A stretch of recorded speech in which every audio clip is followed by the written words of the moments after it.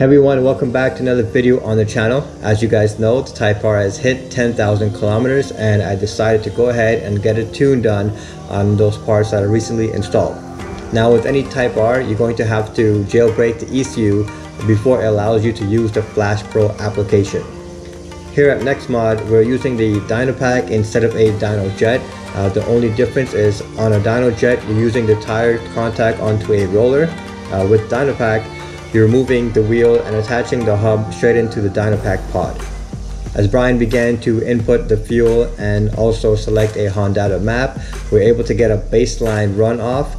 This is just using a map that came with the Hondata without any tuning. In between each dyno run, we were making small adjustments, which is pretty much the tuning, and we're able to get more power out of the car this way.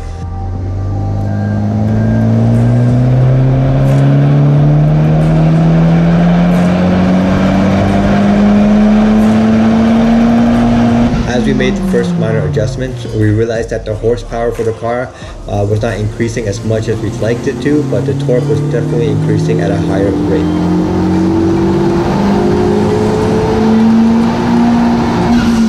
After about 3 to 4 pulls, we soon realized that the car was not increasing as much as we'd like to.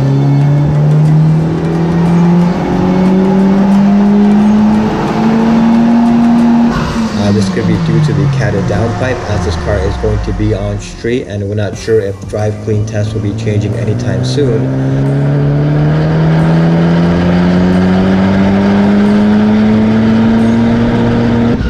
We decided to call it a day, and our final numbers for the car were 341 horsepower and 367 torque.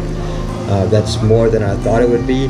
When I first did the install video, I did say that my prediction for the car after these parts would be around 330 horsepower. So with the power made today, I'm more than happy and ready to hit the streets with this car.